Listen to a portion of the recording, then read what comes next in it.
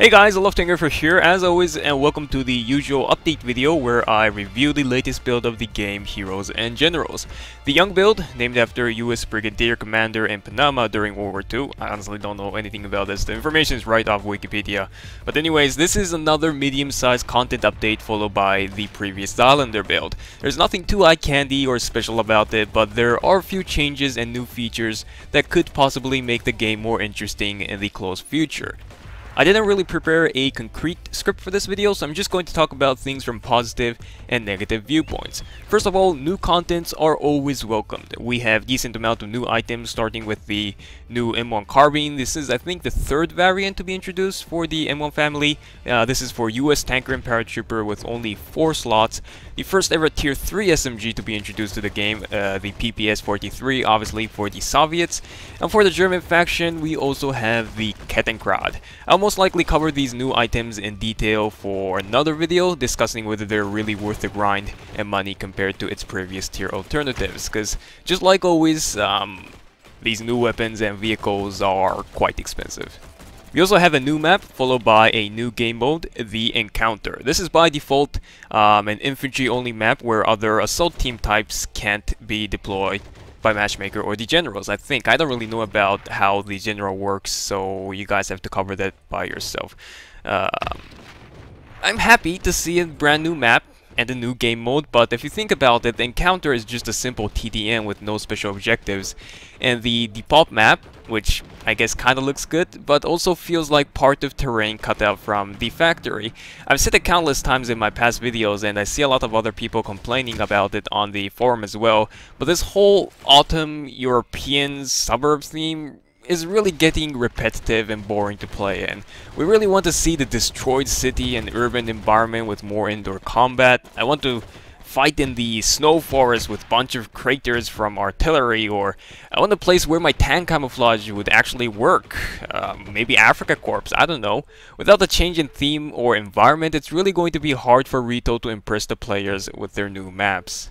There's one thing I can rate positively though, which are the trenches. I've seen a post on the forum made by one of the dev members in the past that the Retox engine, their original game engine used for this game action side I think, had some issue with rendering underground, low ground objects. And now that we see a proper full-blown trench in this new default map, maybe they'll be able to bring something more complicated underground complex in the future. It'll be pretty nice and awesome to play in one of the flag tower Germans built during the war, which one team defending and another team assaulting to destroy anti-air artilleries.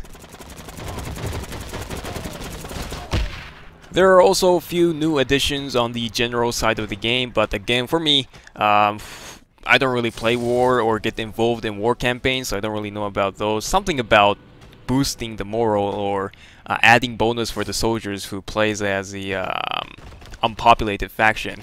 But in terms of action side, the final major change with the young update is the ability to apply camouflage to your vehicles. We all knew this was at some point going to be introduced to the game, seeing the weapon skins are already in game.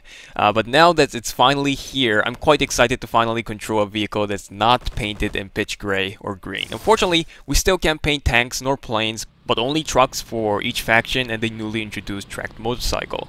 I'm glad that Rito isn't going for fancy pink and purple paint scheme and sticking with relatively realistic, or I should say believable camouflage to keep the immersion factor up. I'm still hoping though that someday they'll let us modify the texture files and maybe I can make some historically accurate skins that actually existed during the war.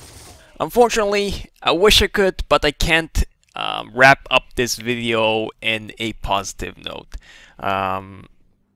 I decided to include this because at least for me it seemed like a pretty big issue, and I was surprised that there were only so few people complaining about it on the forum or feeling upset about it. But apparently Rito, after launching the prototype server where players could test out new stuff and report bugs pre-update, they found a malware, Trojan to be exact, in their servers. It didn't affect players on Steam or on browser playing the live version, but whoever had prototype stable or the test plugin installed had a potential risk of getting the virus for a couple days. And me, I just installed a prototype server and I didn't touch it since then, but still I had the Trojan virus hidden inside the Heroes and Generals file. So I would actually recommend you guys to check or run a full scan to your computer just in case. But you know, if you think about it, like,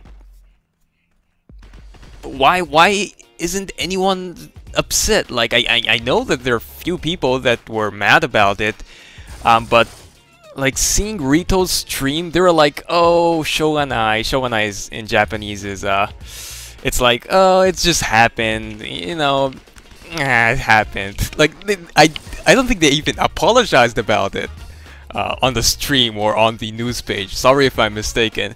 And it's this kind of stuff that kind of demotivates me from playing the game.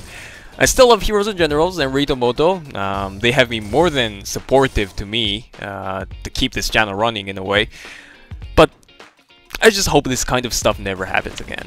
Well, that's it for this video. Make sure to leave a comment with your opinion about this update and which weapon you want to see me use first to make a video. Either PPS or the folded M1 carbine. Hope you guys enjoyed the video as always, and I'll see you guys in the next one.